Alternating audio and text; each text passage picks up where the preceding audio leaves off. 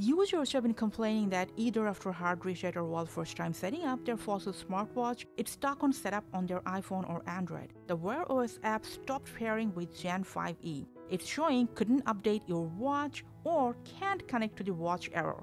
So we're going to suggest you some fixes that will help you in that situation.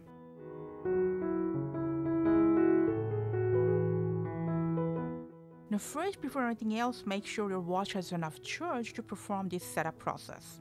Now especially if you're trying to repair it with the same phone after you have reset your watch for some reason, what you have to do is just go to the Bluetooth settings on your phone and then forget and remove Fossil Watch that was previously paired to your phone. After that, try to set up your watch again. If it's still not working, force quit the app and then press and hold the watch crown till you are in this list. Scroll down and here select disconnect and reset.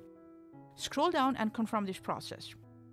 Now while the reset process continues, what you can do is just clear cache from your WearOS app. And if you're using an iPhone, from iPhone storage, offload and reinstall the app. And after that, when you try to set up your Fossil Smartwatch again, it will set up without any problem. Let us know in the comment section which process helped you fix this problem.